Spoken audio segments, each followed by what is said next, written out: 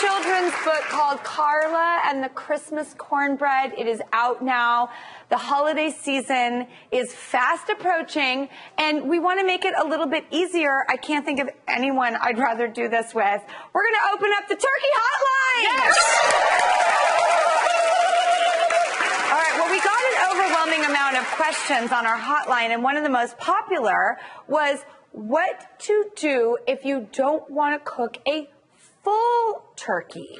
What does one do, Carla? One of the things that I love is that you can get a breast that's usually skinless and boneless, flatten it out, stuff it, roll it, tie it up, so you do a roulade. You know, it's funny that you mention a roulade, Carla, because I actually have a Thanksgiving roulade. That's what it's called. Come on! In the new cookbook that Pilar Valdez and I just made called Rebel Homemaker. And one thing I do like bringing to a classic Thanksgiving dinner, though, is one of these. They're also good for other times, too. Just kidding. So I'm going to just, like butter! Do you see that? Pick it up. Let me see how beautiful that is. And it's juicy. You all can't see the juice. Look at that. Look. Oh, my God. Oh, my. That's right. But that is how moist it is. And you're right about the juices, Carla. It's making me salivate with juices, too. Because when I see food, I drool. Yes. Okay, there's another question that I think people always ask. To brine or not to brine?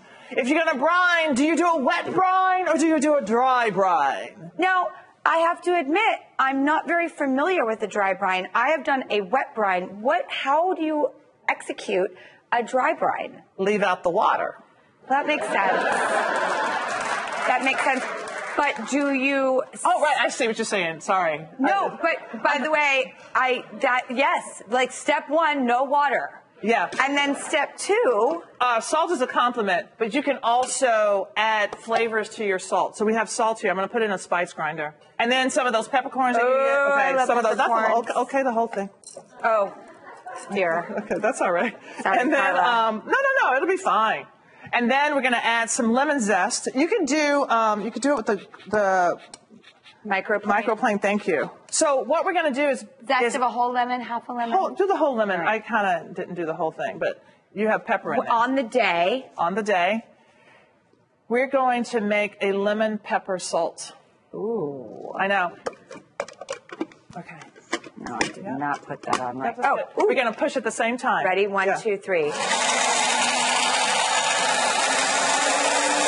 it all come together? Yeah, it's good. Oh my God. And it's pepper. Okay, but look. Look so and take it easy on the smell. Oh, whoa, that really. Yeah.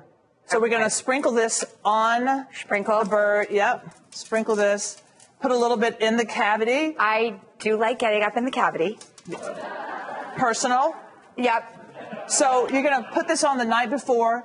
You're going to place this in your fridge, and honestly, when it comes out, you can rinse it off. You can pat it dry. It's going to be great. All of the fibers, the salt goes into the meat. It's going to be delicious. Because the thing is that most people think basting is a thing. You know what happens when you baste? 1, you're just on top. 2, you're lowering the temperature of the oven. That's why it takes your turkey so long. So I've only ever done a wet brine. I did a 2-day star anise peppercorn bay leaf brine.